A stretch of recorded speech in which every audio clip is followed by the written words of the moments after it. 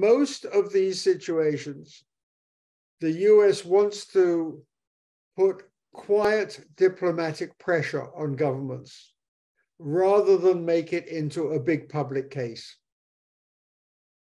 The strategic importance and relationships between the US and Serbia, and then we get into the situations of Kosovo, and then we get into the situations of the Balkans, are so complicated and important that it's my guess that what happens is the US Treasury that will be looking at sanctions violations will talk to the State Department that will use its diplomats to talk to the government of Serbia. And the same would happen, in my expectation, in the European Union. So do you see the possibility of some particular consequences towards Serbia, which still did not align with sanctioning policy within the EU and the US, and as well as the sanction evasion companies? Do you see any particular specific consequences towards them? I think there are two kinds of consequences.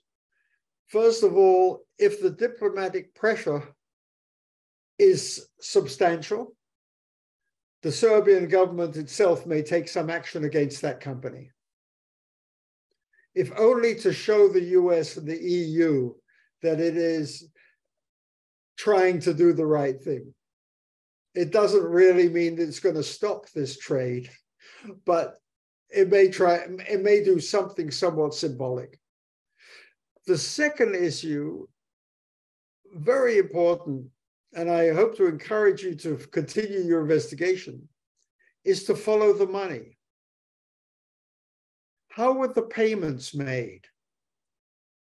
If the goods went to Russia, who is paying for them? And where is the money being deposited? And where is the money going? And if indeed the US can track that and discover that, they will bring actions through the Justice Department, perhaps, against the banks or against the financial intermediaries.